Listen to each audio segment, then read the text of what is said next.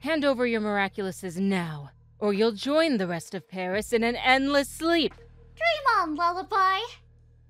I'm thinking it's time we put this villain to bed. Agreed. Lucky? No! Ladybug! Excellent work, Lullaby. Now take her Miraculous. Her earrings. It will be my pleasure, Hawkmoth. Go ahead and try! Step aside, kitty. Unless you feel like taking a nap, too. I will not let you lay a finger on her! Do you hear me? No! What are you doing? Get up and grab those Miraculouses!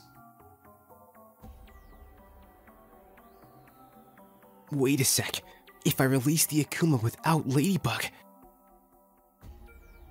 So I can't destroy it, but I can't just leave it. But I also can't carry the scepter and Ladybug. I'm sorry, milady, but right now, you are my only priority.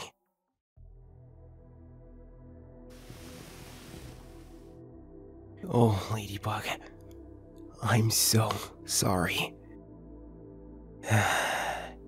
Claws in. Oh boy, this is not good. I know, Plague, but what do we do now? I can't think on an empty stomach. Seriously? What happens if she doesn't wake up?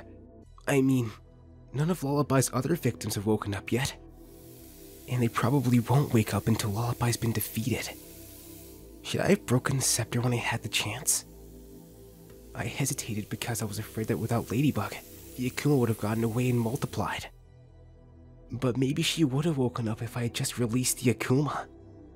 There's no point in second-guessing yourself now, kid. What's done is done.